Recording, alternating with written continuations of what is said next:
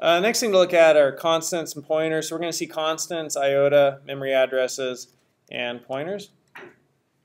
So constants, you declare a constant, just constant p string is equal to death and taxes, right? So there we go. And then printing out each of those. And I could also declare it right in the function, but I don't use the colon equals for that, so just make a note of that. And then there's also this concept of an iota. And so here's an iota in action. Constant ABC iota will print out 0, 1, 2. And so it's a constant that increments. Kind of interesting. What's the use of that? And you could also write it like this, and then it just knows, hey, that's all the same. They're also going to be iotas. So that's the way you could also write it. And you could, if it comes across constant again, iota, so if it comes across this, it resets it. And so when I print those out, it resets it. And if I was to mix up these, right, it would get a little bit wacky. But so if you read about iota, it says within a constant declaration, the pre-declared identifier iota represents successive untyped integer constants. So basically what we just saw, it is reset to 0 whenever the reserved word constant appears in the source and increments after each constant spec. It can be used to construct a set of related constants. And so what is a constant spec? If we go look at the BNF for under the language spec, here's a constant spec, and we can see a constant spec is an identifier list, and then an identifier list is an identifier. And so, you could dig into that just to see how the documentation does it all. But here's a use of a constant where we're throwing away the 0, and then we're taking iota and we're multiplying it by 10. So when I print B and C, I'm going to get 10 and 20. No big deal. But then we could take that same thing and we could throw away iota, and this is an example from the documentation. We could throw away the first one, and then we have again 10 and 20. But then we're going to bit shift 1 to the left, and that will allow us to do kilobytes and megabytes, and you can keep going up the line with that, right? So if you wanted a nifty, clever way to sort of reference kilobytes, megabytes, gigabytes, terabytes, yottabytes, the documentation has an example. It shows you that, and if you print that out, you could actually see the binary, and you could see the decimal representation of how many bytes are there. So you can learn more about Bitwise Operations if you want. We don't really use them much. And this is from Caleb in Golang web programming. So not really necessary. Bitwise Operations is mostly used for OS and compilers anyways, so it's not really used in most languages at all, even most from him. It's a nice way to signal to people that you know something. So a couple exercises to work with that. And next thing is just like looking at memory addresses and getting memory addresses. And I like this question, and where do you live? And where do you live? Because you get a memory address with and where do you live? So if you want to see where a variable is living, you just put in the ampersand. So here's an example of that. I have a variable A, and A's memory address is ampersand A. And so I print that out. And there's the memory address. Can you guys see this? You want me to make it bigger? Better, right? And so you got an exercise to do that. And then how do we use the memory address? And so here I am asking the user to enter some information. And I've declared a variable, which is a float 64. And now I'm saying, hey, at that memory address, dump in the results of what you get from the user from the user input, right? With format scan, we want to take whatever the person enters and put it into that memory location.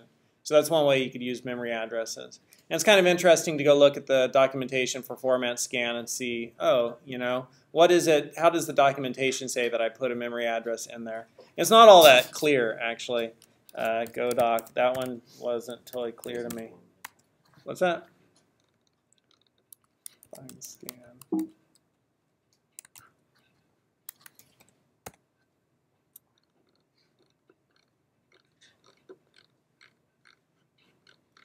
Scanning.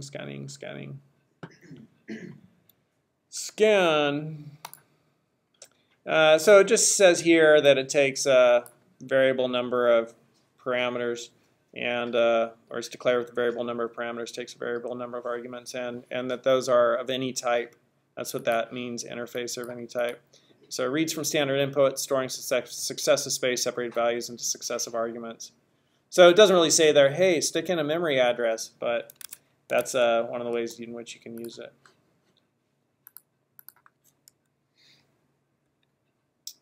Hey, right there. I didn't even have to look it up. So it's kind of also, I think, just like looking at the docs, right? We have a couple of different things in the format package here. We have print, we have scan, we have sprint. How many people are familiar with sprint and what sprint does? Raise your hand. And then how many people know the difference between print line versus print? All right, cool. So print is just going to print, and it won't give a return. Print line gives a return. Printf prints with formatting verbs. And so you could specify formatting verbs, and we'll see that in a second. And we have, no whatever. What's not a prefix, but it's a postfix. What's a postfix? What is it? Suffix, thank you. We have no suffix on one, and then we have the suffix f on one. We have the suffix line on the other. None, suffix f, suffix line. None, suffix f, suffix line. And so once you understand that, oh, okay, this gives me a new line, and this no line, and F is for formatting verbs, you kind of got all three different ways. And print is for printing, scan is for receiving input from, the command line, and sprint is to string print. So I could print something to a string variable, and maybe I want to use that, right? So I might use sprint F to format some stuff and print it to another string variable, and then I could do something with that string variable.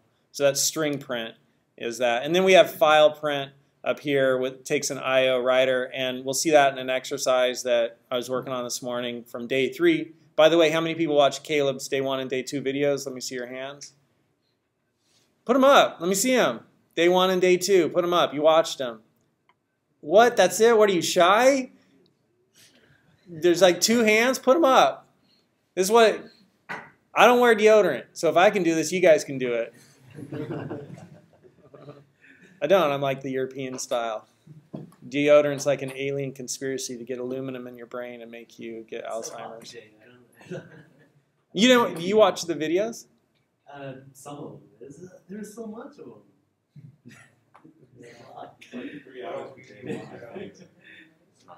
You guys need to suck it up. I'm serious. That's one of your assignments. Watch those videos. I want to see us do some cool stuff, and I need you guys to get into it. I know we said it last semester, but most of us can't just drop all our other courses either. I'm not asking you to drop your other courses. I'm just saying, do it now before you have kids. Right? I was up till 3 last night. And it's like, okay, get up at 8, right? Ready to go. And, family goes to bed, and it's like, all right, time to work.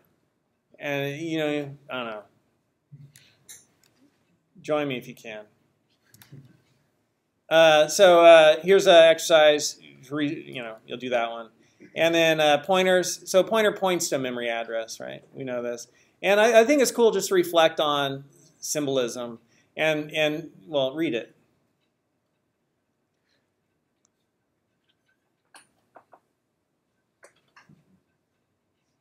Right? So the asterisk symbol in symbolism is used to reference something more.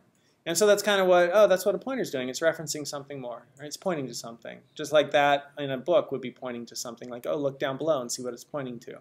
So I think it's kind of cool how they pick stuff and then you don't have to like memorize it. You're just like, oh, that makes sense. So this is how we store or reference a memory address, right? So I have variable A, and I can print out A, and I can print out the memory address. And I can say, hey, that memory address, I'm going to create a new variable B, and it's pointing to that memory address. And what is the type of B? It's a pointer to an int, because at that memory address, an int is stored. And so, this is invalid code. What did I do here? We're saying on line 15 that C is of type int, but then we're assigning it a memory address, not an int, right? So C is of type int, and it's actually a pointer to an int, right? So that's not valid. So this is a dereference. So we could reference something, right? Like, hey, I'm referencing this address, and we could also dereference it. So A is 43, get the memory address, and now I'm referencing the memory address. B is referencing it. I could print out that memory address because that's what B is storing. And I could dereference it and say, hey, show me the value in that location.